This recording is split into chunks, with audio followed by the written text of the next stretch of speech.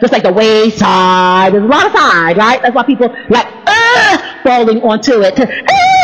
I'm on the wayside, right? They like to be on the side of the way because nobody wants to actually walk on the way, because the narrow is the way that leads to righteousness, right? I mean, we like being on the side of the way, the wayside.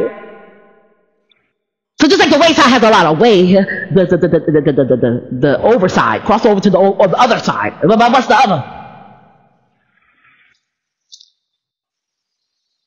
I said, God, what does the other look like for me? Does it look like a other situation? Does it look like another situation? Does it look like my brother being in the same situation that I am in, me praying him through that? What does the other side look like for me and crossing over? What is that indicative of? Is that indicative of me praying my way through this situation? Because I already know how not to see myself in the sea of the sea sun or the son of the sea sun. I'm trying to see myself in you, God.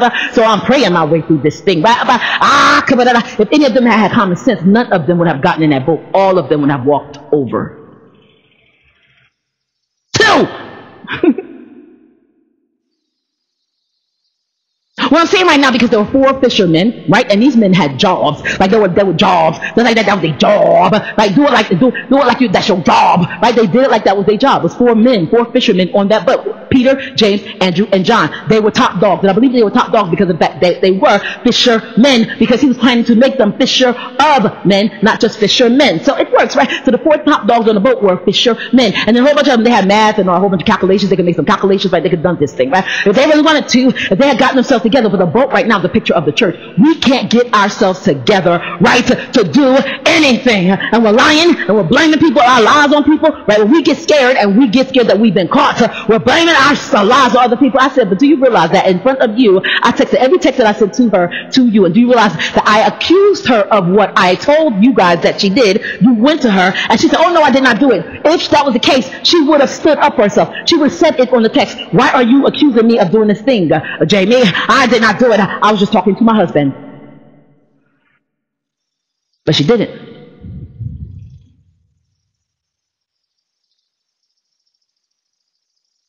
Don't you realize that, they are serious. They're coming to me, asking me some questions. I have to keep this position, right, so I can go and attack and be on attack with more people. And I can attack more people that I see as lower than me. This is my sea. And when you have a sea, sun, or a sea, right, everybody has their own sea, right, don't they? But in your sea, you always have a sun in it. You always have a sun. Lois's son in her sea was the ability to abuse me. That's been a lot of people's sons in their sea. I said, you know, God, what I want my son to be, I want my son to be you, right? Let's fix this thing. That was my comment. Let's fix this thing. Let's amend. Let's make it a new amendment. No, she cannot ever come to my house again. No, right? I don't want her really saying much to me by herself, right? Come with 2 or 3 witnesses, right? But here's the thing, because even with me texting and texting to both her and the pastor, like the Bible says, I am still seen as an out of touch person. So that's okay. Let's amend this thing. Amending means we tie this thing together. It's not stopped and it's not burned off. It's not cauterized. It's not completely done, right? But for us, for all intents and purposes, it is. It's done until we get to heaven. It's done until we both hear, well done, thou good and faithful servant, right? But as far as I'm concerned, right, it's amended, right? Because I want to be able to come back and look at you like Jesus looked at Peter, like, aha, when the next thing happens. Because I know things that are going on in a seminar house that I'm not supposed to know about. I'm not supposed to know about that. But I want peace. And what good is a church if there are not sinners there? If that person doesn't feel comfortable coming to church, if I don't feel comfortable coming to church after I messed up so many times, and I want to practice giving grace, honestly.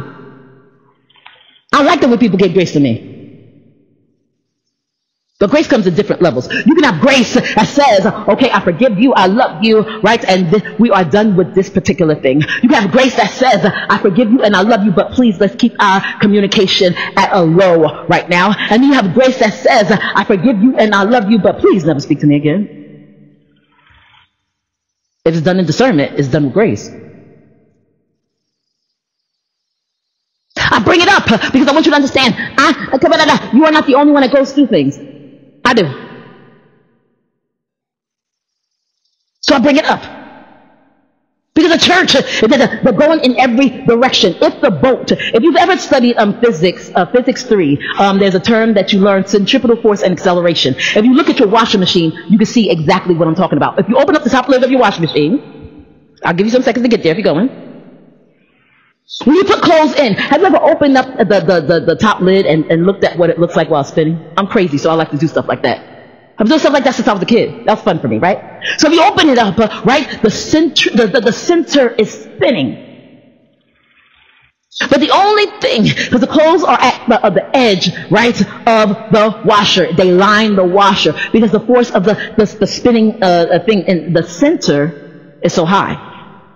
What you need to understand, what you need to know, if you remove the factor of having the actual box of the washer, the actual body of the washer, the actual machinery of the washer, you just have the spinning and the clothes, your clothes would fly away in every direction. And I'm talking like every direction. They call them tangential lines. They would fly off in every direction. And of course there are formulas to calculate how fast they would go or what would happen, because they would pick up the speed. They would not lose the energy behind the spinning mechanism inside the washer, but it would pick up the speed, but the speed would always be less than and taper off than where it was when they started.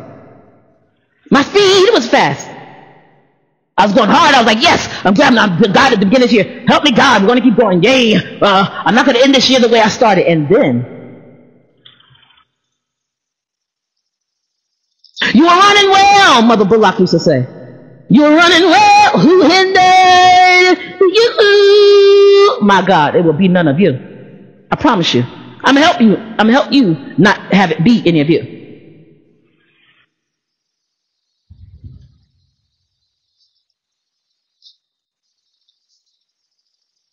So you have a boat of 12 men, and everybody thinks they know what they're doing. Could have been a washing machine type situation where everybody's flying off in different directions. Once Jesus came, he stood there and watched them for a watch. When Jesus came up to the boat, John and Peter were saying two totally different things. John said, if we had not called out to him, he would not have stopped. Peter said, if it be you, Lord, bid me. So you got a bidding match going on one side. And then you got, once they realized, because they didn't think it was Jesus at first, they came together in their doubt. We always do. We come together in our doubts. Is that an apparition? Is that an appearance? We always get apparitions and appearances of the wrong things. Things appearing to us. That's the angel of light appeared to me. If he appeared to you, then you looking at the wrong thing. Because he's not on my level. He's beneath me. So he can't appear to me. In order for you to appear to me, you got to be on my eye level. They said it's an apparition. Apparition isn't a root of appearance, or it can be rooted to appearance. If that's the case, what is appearing before you?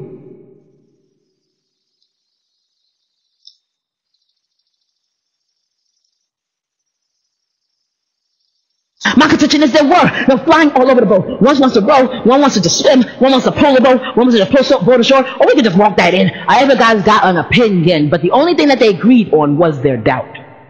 When Jesus walked up to the boat, they said, is that an apparition? He said, be not afraid, it is I. He knew their fear. Is that an apparition? They asked out loud, is that an apparition, right? And Jesus responded with an answer to soothe their fear. Be not afraid. It is I.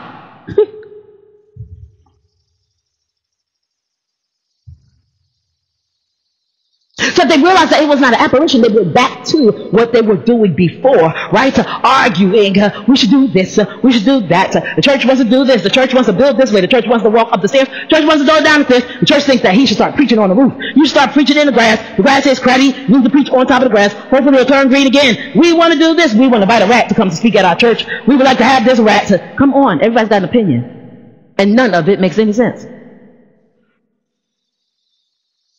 The best opinions come from the people that are not talking. I'm sorry, it's true. So I guess I'm not talking then, because it is true.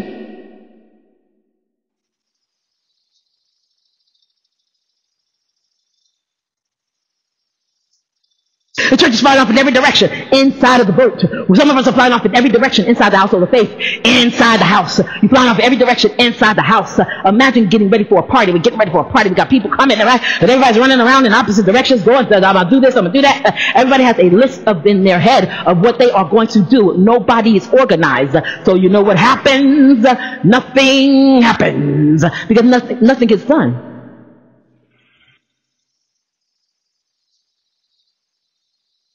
The biggest hindrance that the enemy has against the church is hindrance. The church came together to try to build a tower, didn't they? They want a tower, build this tower, we coming together, build this tower. Because everybody was speaking the same language, so build the same tower. So when you are on the same page, right, the enemy comes in and disrupts your language and causes you to go in every direction, doing every kind of thing. First of all, my question is this. Why are 12 of you on a boat? Together. Y'all know y'all don't even like each other. All y'all shouldn't be on a boat. You put one mathematician, one zealot, and one fisherman on each boat. I don't need all y'all.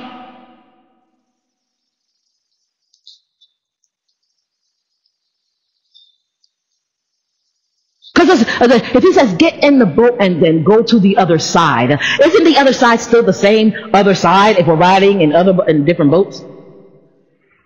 Sometimes separation is good. Because sometimes in the separating, going to the same place but separating, right, we cut down confusion, right? Because we keep down from dealing with everybody's opinion, right? About patient, the church, invitation, shut up, criticism, you got too many opinions going on, right? It's no longer the household of faith, it's the household of opinion.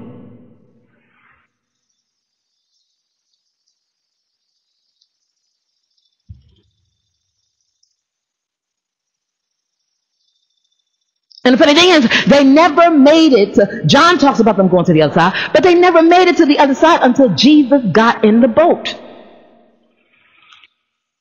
I don't understand all these meetings, the people having meetings and book worshipings and you know, different things we have in the church. And axe stones, I want to throw an axe at somebody right now, but I don't understand it. Because we do it without Jesus and we expect it to be prosperous.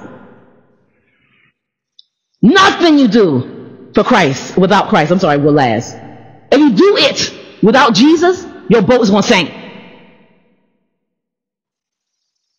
Or worse than that, I would have been wishing for death, but most of them, because I like a whole bunch of talking. I like a whole bunch of, I talk a lot, but I don't like a whole bunch of buzz, word, mouth, talk. I don't like that. That just wouldn't be, I'm going to kill myself. It would have been too much for my ears. I like to keep my ears covered for that reason. I have the headphones on. Until I go to church, I have headphones on all week. Headphones, big noise-canceling headphones. Sometimes I'll just turn the TV up loud enough, like last night. Turn the TV up loud enough so I can hear the TV over the headphones. Because I don't like that. I don't know what you're saying.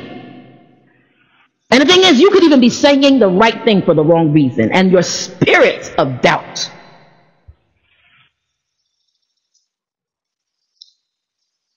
Saying the right thing for the wrong reason is worse than saying the wrong thing.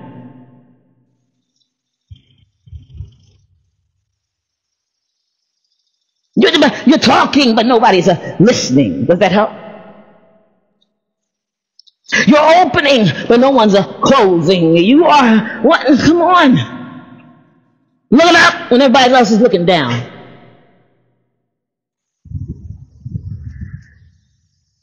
What are we doing?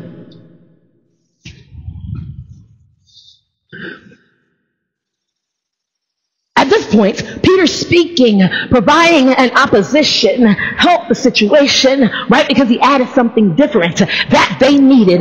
The church came in, right? This is why Peter got separated and was called out to be the church. I believe, right? Because they were all in the boat. They were all supposed to be the church. You're supposed to have all these people involved in the church. But one man, one thing, that's why it takes me going down from all these things to one thing to get what I really need. I got to cut out the confusion of opinions, because opinions never get us anywhere. There was 12 disciples in the boat. 4 fishermen and 8 people. Why couldn't they get that little tiny boat that they were sharing? It wasn't no yacht. Little yachty didn't come up in there, and I put them in a yacht that wasn't like that. They had a yacht party, right? They were in a boat, tiny little boat. Why can't you get to the other side of the shore? Not the shore, the show.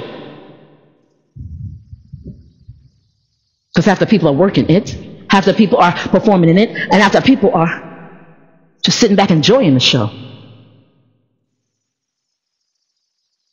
Sometimes I like to see it, not me.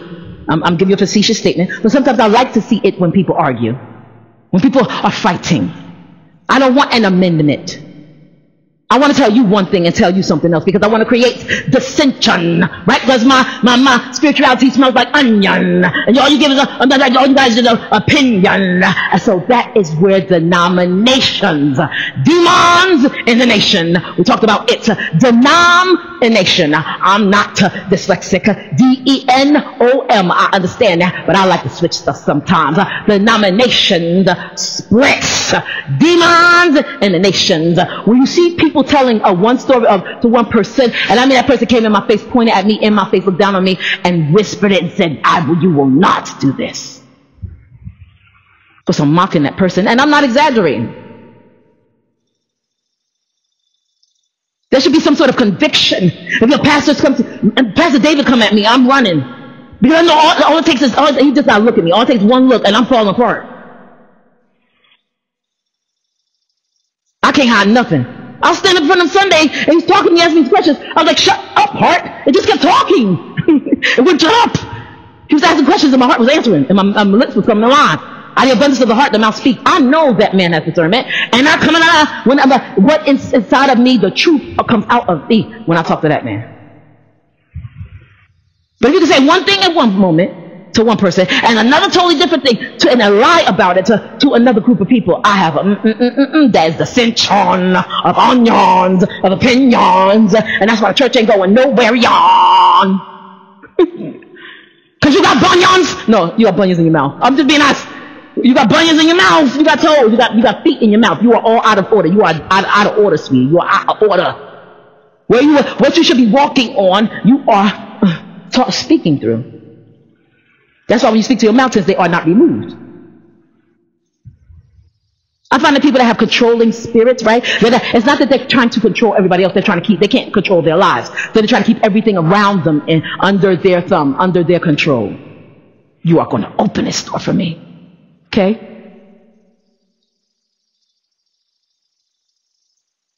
Onions! You know just how to play it. Cutting onions. Oh! You try to cut your onions up. Oh! Try to cut your onions up. Oh! I'm crying! Jesus, don't play that. Remember, homie? Homie, don't play that. Jesus, don't play that. Because Jesus sees. He is the Son. I've been in some churches where I would rather kill myself and die. I'd rather drown. I'd rather the boat go down than to be on the boat field. I don't like dissension. I don't. I believe if God is in order and God comes on the boat, then everything falls in line with the Savior. There's no dissension. And if there's any onion of opinion, and he comes in and straightens all that out with conviction. There ain't no condemnation, because condemnation is also a manipulation tactic. Isn't it?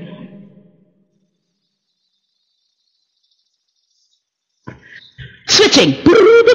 Y'all know how to do that, right? Y'all know how to do that.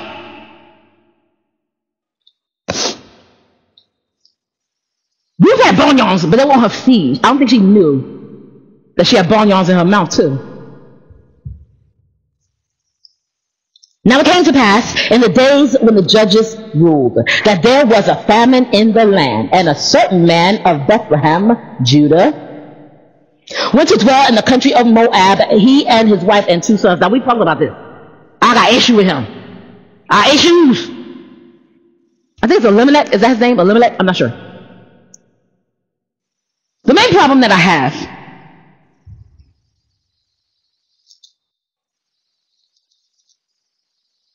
is your other side? What does your other side look like? I think of Elimelech, right? Let me go down a little bit. Elimelech, okay, good. What's your other side look like, Elimelech? What would it look like? You notice the S? If I add S on anybody's name, that means I'm just like, I'm about to be disrespectful. I am, I'm just being honest. I'm not being disrespectful about the story. I'm not being disrespectful to him. He's gone, right? But the Bible says, and a certain man of Bethlehem, Judah. Bethlehem, Judah. Bethlehem, comma, Judah, comma. House of bread, comma, praise, comma. I'm not making it up. That's what that means. Bethlehem is house of praise. Something was in Elimelech's eye. I got something in my eye. I have big eyes, so if I get eyelash in my eye, it hurts so bad. So it's hard for me to even do mascara. I have to very gingerly. Because my eyeballs. And now since they had to take them out, I'm afraid that anything touch them. Oh my Lord! Harmony, you too close. Jamie, I'm standing 5 feet away from you. Yes, but you're going to touch my eyeball. I see it. You're going to touch my eyeball. I feel like anything that comes like within inches of my eyeball, they're going to smack my eyeball. Somebody walk up on you, talking to you, and they're real kind. They're going to just smack your eyeball. They're going to haul up and just smack your eyeball for no reason. I'm end up in surgery again. You can do anything, Harmony. You can smack my eyeball. I don't know. I can't do it. I can't handle it.